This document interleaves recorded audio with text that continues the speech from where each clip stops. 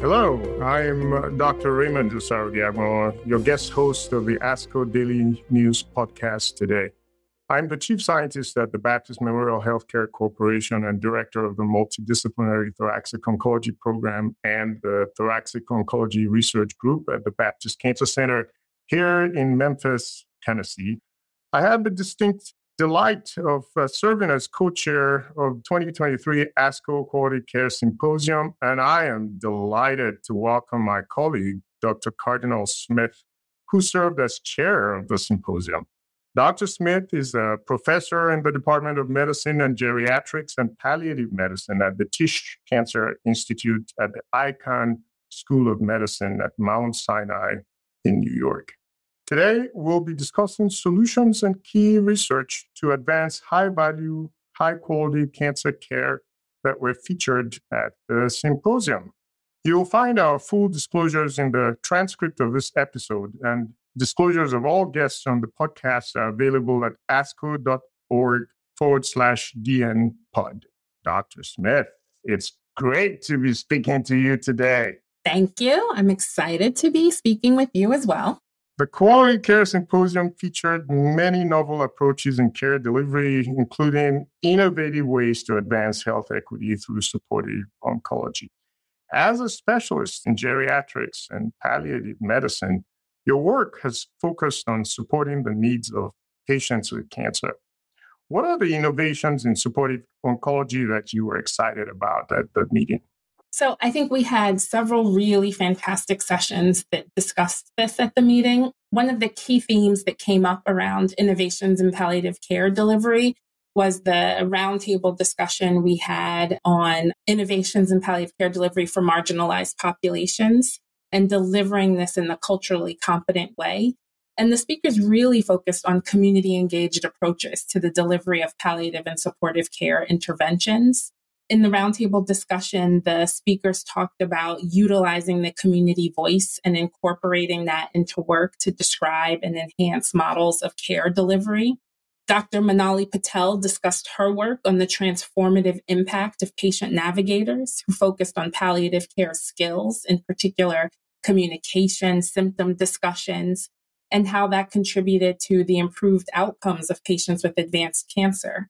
They saw reductions in mortality, lower acute care use, greater palliative care and hospice use, and lower total costs. Dr. Mao discussed a virtual mind-body fitness program to reduce unplanned hospitalizations among patients undergoing active cancer treatments. And Dr. Urin presented her results of a randomized trial of patient-centered collaborative care for adults with serious mental illness who were newly diagnosed with cancer. I mean, I think these discussions just really centered on centering patients and really focusing on supporting their care. And then finally, I was really excited to hear Dr. Deborah Mayer of UNC Lineberger Comprehensive Cancer Center, who received the Joseph Simone Quality Care Award. And she spoke about her distinguished career on how we can do better for our patients and ourselves. And what stood out for me was her recognition of the importance of quote unquote teaming. And she really talked about acknowledging that before there was terminology for it. And it struck me because it remains so critically important in terms of how we advance the science and delivery of cancer. Yeah, that's the Joe Simone Award lecture was amazing. I got to tell you, though, that Manali Patel's presentation blew me away. You know, the video of the veterans talking about end-of-life care and the tough decisions, how they got to where, man, chills down my spine, you know? Yeah. And I think what's even more incredible, right, is that the folks who were helping to lead those conversations were not people who spent an incredible amount of time going to school to learn how to do this, right? They were folks from the community who were just engaging with people in conversations about their values. Well, what an original way to tackle the wicked problem. Just amazing. So improving clinician well-being was also a key topic at the meeting. Speakers addressed oncology workforce shortages and novel approaches for improving team-based care delivery. So, Cardi, what are your key takeaways from these sessions? I mean, improving team-based care delivery is essential as a healthcare system can feel fragmented for patients and honestly, us as clinicians as well. I think I took away that there has to be an organizational and systems-based approach to really improving this issue if we're going to make meaningful and impactful change. We were presented with data that shows that this really isn't a one-size-fits-all approach, and what might work for physicians as a group does not work for APPs or nursing. And we really have to think about all of these different groups based on what they need. I think what was also really impactful was Caroline Schenkel presented on ASCO's Center for Research and Analytics, the Centra data on the state of the oncology workforce. And that data really assessed changes in the well-being of US-based ASCO physician members and compared the responses today in 23 to a decade ago. And unfortunately, burnout and satisfaction with work-life integration appears to have significantly worsened. And while that's not really surprising, it's disappointing. You know, there were some factors that contributed to joy in work life, and that was speaking with and advising patients, as well as enhanced practice support, inclusive of administrative, patient care, and staffing. So I do think that gives us some information that we can use to go forward to focus on strategies we should be really encouraging and leaning in towards. I think it was Dr. Subaya that made the point. It's not just yoga, right? Don't tell people, go do yoga and get happy at work again. You got to tackle the fundamental cause of the problem, which is this crazy workload and additional tangential obligations that we have that have taken over the core mission, right, of patient care. Absolutely. No one needs another pizza party. Isn't that the truth? I want to ask you some questions. I'm going to turn the tables on you now. Sure. So let's talk about some emerging technologies. You know, we talked about we had artificial intelligence session at the meeting, and specifically focusing on how AI will potentially impact quality care. Ray, tell me, what are some of your takeaways from these sessions? Yeah, so AI obviously is a hot topic, you know, in this day and age. It was wonderful. I had the privilege of chairing the session for the promise and perils of AI in oncology. So we had a nice group of speakers.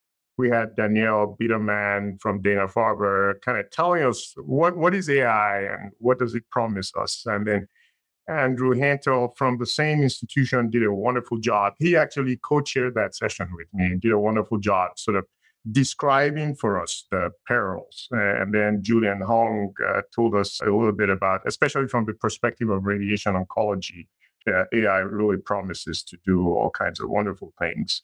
So the huge promise of AI from back office to front office across this full spectrum of oncology, be it radiology, radiation oncology, and so on and so forth, were covered. And I would strongly urge that anybody who listens to this podcast should go to that session. It was a Saturday morning session. Lots of learnings to be had. So Andrew, Hantel talked about perils. For example, this AI black box. We don't really understand when he tells us this is the thing, this is the answer to your question. How does it arrive at that? How can we tell that the answers we're getting are correct or incorrect? And if we were wanting to validate, how do we go back to do so is a real problem. And then, one of the take homes was, you can call it all the things you want, but it's still fundamentally garbage in, garbage out. So this machine learning, if the material fed the machine is garbage, the answers you'll get back will still be garbage. And we had Don Hirschman really give a wonderful panorama of how, AI is just another tool. It's not a panacea. We still got the same problems. It's a new tool, and we're still going to have to apply it using the same frameworks as we have always applied in all of science today. And then there was an abstract that was presented from the UK. This young lady, Bia Bakshi, presented a paper, abstract 74, Accuracy of an AI Prediction Platform in Predicting Tumor Origin in a Real-World Study. I would urge anybody who is interested in this to go back and watch that. I was waiting a little bit for them to talk to me about how the bots were going to take over. but I guess we're not quite there yet. And Dr. Fleischer also added a lot of commentary. He was the former chief medical officer and director of the Center for Clinical Standards and Quality at the U.S. Centers for Medicare and Medicaid Services. And he gave the keynote lecture. What did you think about some of what he had to add to this conversation? Yeah, it was an interesting keynote. It's certainly one of the highlights of the program. He talked about measuring and driving quality of care in the future. And the thing that struck me was how he actually covered the full spectrum of the topics that we dealt with in the symposium, including AI, by the way, which was quite remarkable. I think anybody interested, I would highly recommend that they go and watch that video. Yeah, I agree. I think he really did add an incredible amount to the conversation. And it was interesting to hear about, I think as much as we think CMS has control over so much of what we do, so much of it is controlled and regulated that in the end, they are just a body that oversees. And I think he really talked about that and hit that home. So it is something definitely that the folks who are listening should go check out if they have a moment. Yeah, the one thing that struck me, that it throwaway comments he made, was how few physicians there were at CMS. What was it? He said, was it 30-something, 40-something on the regulatory side? Yeah, it was less than 40. Wow. High 30s. Surprising. Yeah. There aren't that many physicians that actually work there, and yet they are driving so much of the decision making. Yeah. Wow. So, Cardi, let's talk about the session, the very big. I think you introduced that session on day one, the perfect storm of high-cost novel therapeutics. Are we leaving patients out to sea? Yeah, it was an incredible way, in my opinion, to start the conference. I think that the speakers really came out strong, setting the stage on really the perfect storm. I think as we are developing more and more high-cost novel therapeutics, the first speaker, Haley Moss, talked about how all of these approvals are leading to these accelerated pricing of drugs and how, really this is unsustainable. We continue to get new and new drugs that are working, right? We have longer life expectancies for patients with cancer. That's the good news. Right? That's the good news. Somebody has to pay for it. Correct. And the longer you live, right, the harder it is to be able to sustain this. And, people are going into bankruptcy for it.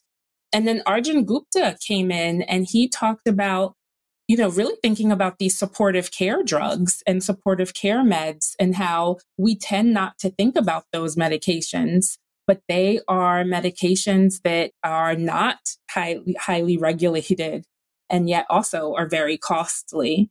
And I think what stood out for me most from the panel, this discussion, was really the patient herself, Dr. Kelly Shanahan. She is a physician, an OB-GYN who no longer practices and was diagnosed with a cancer, has metastatic breast cancer. And she really talked about how cancer put her into near bankruptcy, right? And the cost implications to someone whom we would consider, right, in the top echelon of the financial spectrum. Yeah. You know what my favorite abstract was? It was abstract number 300. Okay. Tell me about it. Qasim Husseini, he had this access to a unique data set of patients calling in for free legal assistance after diagnosis of cancer. So he had this abstract nationwide analysis of legal barriers impacting patients with cancer and their caregivers. I sat there just in awe of the uniqueness of his approach. To my knowledge, I don't think I've ever seen anybody tackle this problem in such an original way. Learned a lot from it, and I would definitely recommend it. It's a rapid oral abstract. Yeah. In fact, while we were sitting there in the conference, I was texting the director of oncology social work at my institution and asking her if she heard of the organization that he worked with. Yeah. I'd like to highlight a last great session for the listeners. And it was really the last session of the conference. And I know sometimes folks don't always get to see or hear the last session. And so I would strongly encourage folks to check it out. This was the one on the promises and the pitfalls of liquid biopsy cancer detection tests in the asymptomatic population. I like that session because it highlighted where we are in terms of thinking about diagnosing cancers among those whom are asymptomatic. And it also highlighted really also a lot of questions that we have in terms of what do we do with those results, and made things, I think, thought-provoking in terms of who should be the responsible parties for that information. Does it fall to the primary care group? Does it fall to oncologists? And I think it was good to know that this is something that's top of mind for NCI, and that they're really putting together a toolkit to think through this and to really package that together for clinicians. And I have to give you credit, Cardi. This was fabulous. The meeting was from end to end just superb.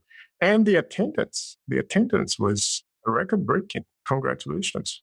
Thank you. You were a fabulous partner. We had wonderful committee members, and the ASCO staff, as usual, is amazing.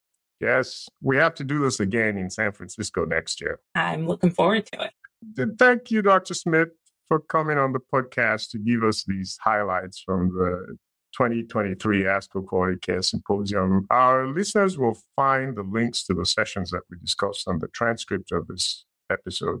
Thank you, Ray. It was my pleasure. And thank you to our listeners for your time today. If you value the insights that you hear on the ASCO Daily News Podcast, please take a moment to rate, review, and subscribe wherever you get your podcasts. Thank you. The purpose of this podcast is to educate and to inform. This is not a substitute for professional medical care and is not intended for use in the diagnosis or treatment of individual conditions. Guests on this podcast express their own opinions, experience, and conclusions. Guest statements on the podcast do not express the opinions of ASCO. The mention of any product, service, organization, activity, or therapy should not be construed as an ASCO endorsement.